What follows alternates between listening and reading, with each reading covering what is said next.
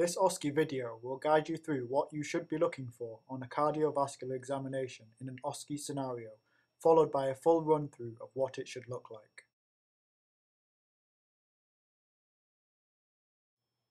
Candidate instructions. Please examine this patient's cardiovascular system and present your findings in 6 minutes.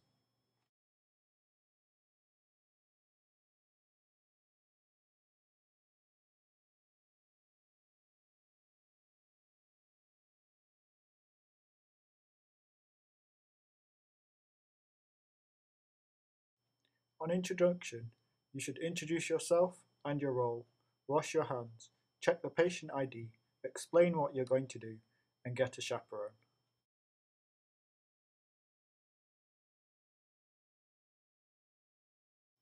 Look for bedside clues such as oxygen, ECG monitoring, medications, or any cigarettes.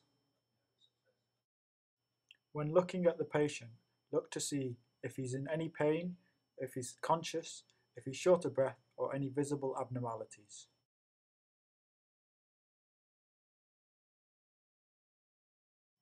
Ask about pain.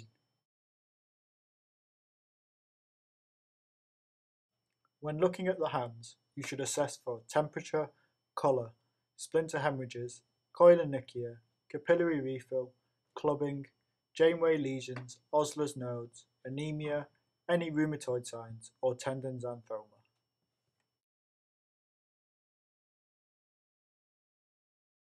In the arms, you should be assessing a radial pulse and the respiratory rate, a radio-radial delay, a collapsing pulse, a radiofemoral delay, and monitor the blood pressure in both arms, lying and standing.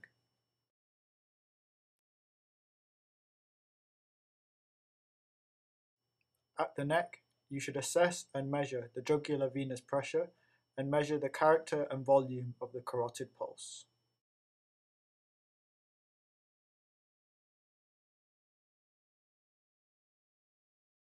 In the face, you should look for any signs of malaflush, any syndromes such as Downs or Marfan's. In the eyes, for anemia, jaundice, corneal arcus or xanthelasma, and in the mouth for any central cyanosis, dehydration, any angular colitis, and the state of the dentition.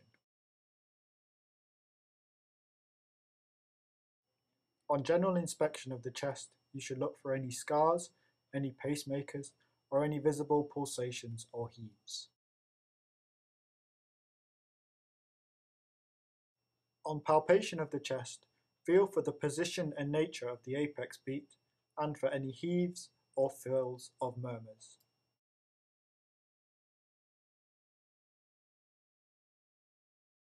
When auscultating the chest, you should listen at the aortic, pulmonary, tricuspid and mitral regions, time the mitral in with the carotids, assess for carotid bruits using the bell, listen for mitral stenosis, mitral regurgitation, and aortic regurgitation.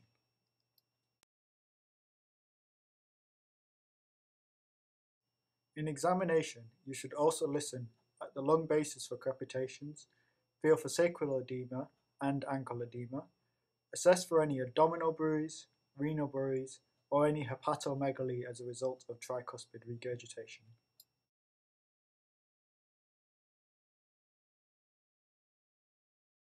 To end your examination, you should thank the patient, summarise your findings, and if necessary, order a chest X-ray, ECG, full blood count, usinase and troponin, and perform a urine analysis.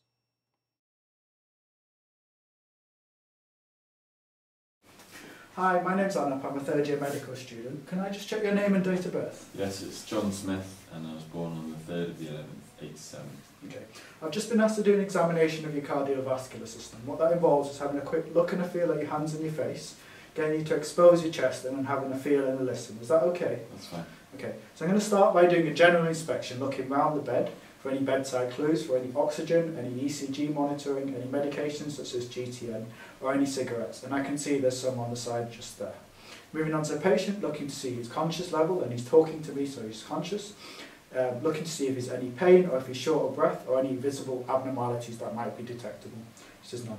Are you in any pain at all, sir? No.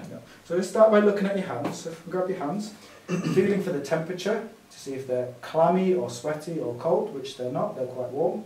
and then looking at them to check if they're pale or not. Moving on to the nails, looking for any splinter hemorrhages from endocarditis, looking for koilonychia, signs of anemia.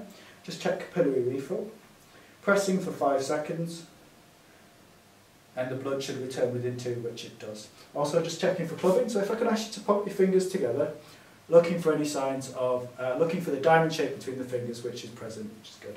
Okay, moving on to hands, so I'm just going to look at your tips of your fingers, looking for any Osler's nodes or any Janeway lesions from endocarditis, looking for any signs of anemia within the palmar creases, which there's none, and also looking generally at the state of the hands for any rheumatoid signs, or on the back for any tendon xanthoma, which there's none.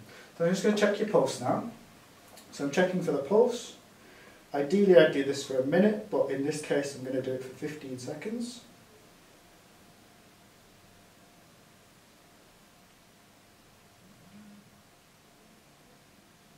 So the pulse is 64 and the rate is regular, and the respiratory rate's about 12. So I'm just going to check for a radio-radial delay, sign of coarctation, and there's no evidence of radio-radial delay. So I'm just going to check for a collapsing pulse. Do you have any pain in your shoulders, sir? No. No. So I'm just going to lift them up, and there's no evidence of a collapsing pulse, that's fine. At this point I would do a radiofemoral delay, but I'm not going to do that in this case. Moving up the arm, I'd like to do a blood pressure in both arms, both lying and standing, to check for postural hypertension. Moving on to the neck, with the patient paced at 45 degrees. If you could turn your head away for me, sir. And I'm just looking for a double pulsation at the neck, which may indicate a congestive heart failure if it was raised, which is not.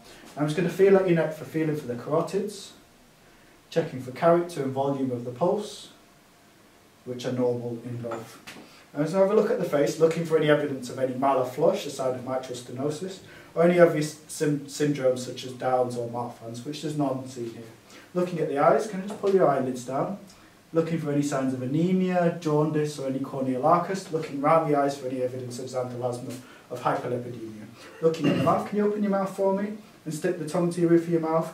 Looking for any central cyanosis, that's fine, and looking at state of dentition, and looking around the mouth for any signs of angular colitis and dehydration generally. Okay, so can I ask you to take your gown off, please?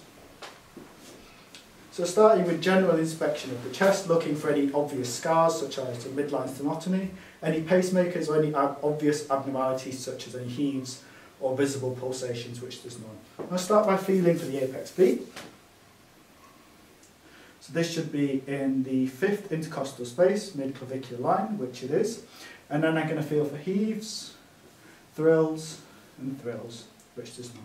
Moving on to auscultation. It's going to have a quick listen at the aortic region first, in the right sternal edge, 2nd intercostal space, and then the pulmonary in the left sternal edge, 2nd intercostal, the tricuspid in the 4th intercostal space, left sternal edge, and the mitral in the 5th intercostal space, mid-clavicular line.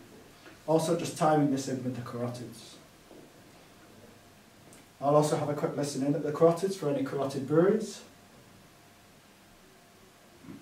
of which there's none evident. Now to check for mitral stenosis, if I could just ask you to roll over to your side, listening with the bell of the stethoscope for any exacerbations of stenosis, which there's none. And then have a quick listen in the axilla for any evidence of mitral regurgitation. And that's all normal. If you can lean forward for me, listening in the tricuspid region, so you can take a deep breath in and hold, listening for any aortic regurg, and then I'm going to have a quick listen at the lung bases. Take a deep breath in, and out, and in, and out, listening for any crepitations, and feeling for any sacral edema, which there's none. You can lean back for me. Have a quick listen in at the aorta for any AAAs, and any renal breweries that may be present. And that's all normal. Moving on, I'm just going to quickly feel for the liver, so if you could just breathe normally for me. Feeling for any hepatomegaly, a sign of tricuspid regurgitation. That's fine, and if you can cover yourself up, that's fine. I just quickly end by checking the ankles for any evidence of any edema, which there's none. And I'd like to thank the patient. On examination of this patient's cardiovascular system, everything is normal. However, if I did suspect anything, I would do a chest x-ray, ECG, full blood count using these, and troponin, and also get a urine dip. Thank you.